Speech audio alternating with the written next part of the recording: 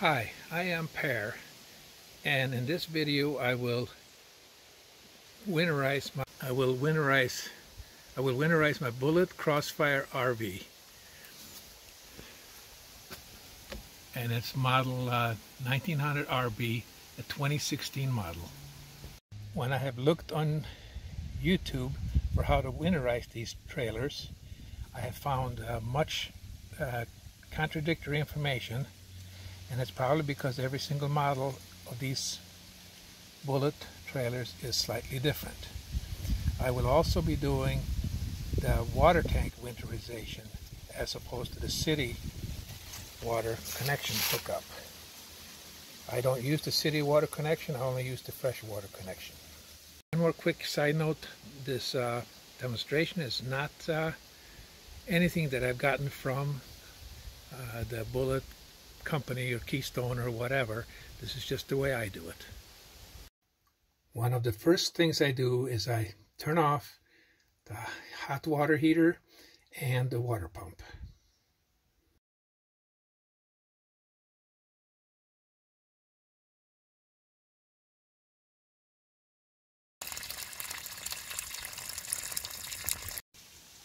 I have removed the main heat shield that's in place, because while that's there, it is very hard to do this.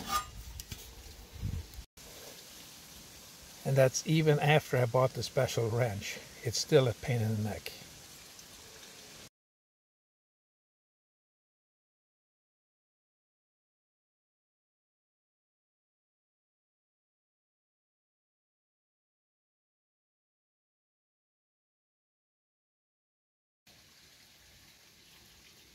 After you get it all loose, water will start coming out of there.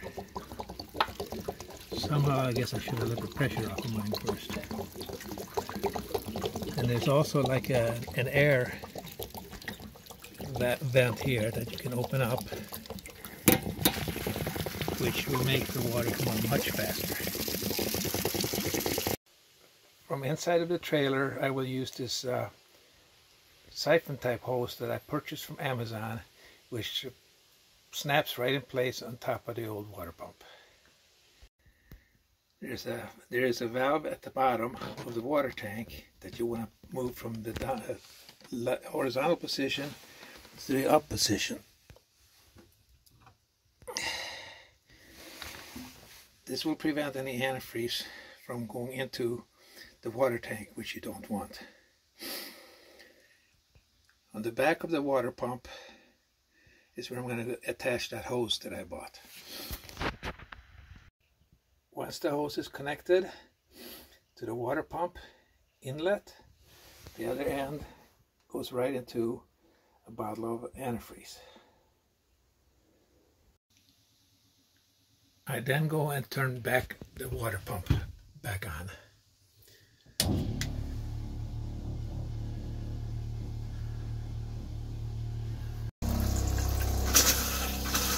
I open the valves in the sink until it comes out pink on both sides.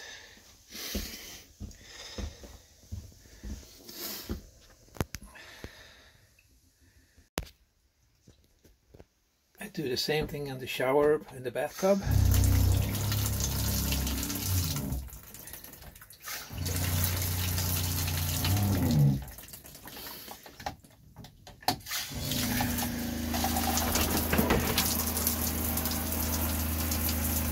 And I also do it for the shower head.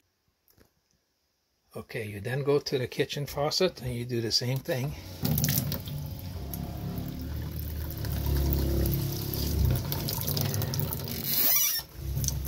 Both the hot and cold water until they turn pink. Okay.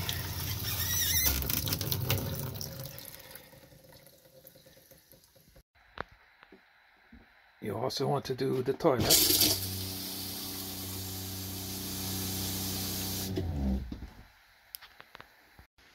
In my case, I also have a shower head outside of the trailer, so I have to do the same thing there.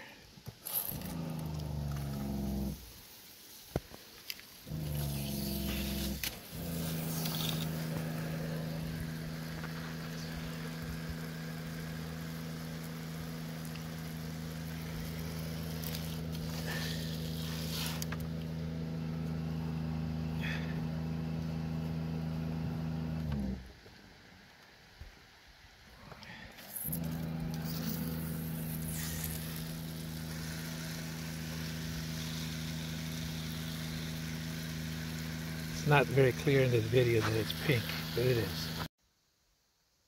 For me, this procedure took about 1.5 gallons to 1.75 gallons of antifreeze.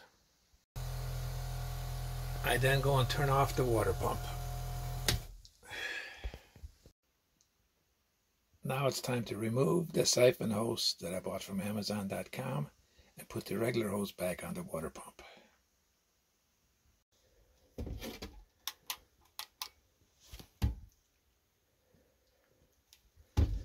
With the regular water line back in place, I can now go outside and finish up out there. I put the plug back on the hot water tank, just a half a turn or a couple of turns, just so keep things from going in there like bees or whatever. And I closed the little air vent valve up there. I'm also going to remove the outside shower house and store it inside the RV. Just because it's kind of awkward the way it fits in there. There are 2 low point water drain plugs. I'm going to remove those for the winter and put them in the water heater compartment for safekeeping. Hello, this is Per again. So this marks the end of my winterizing my bullet trailer.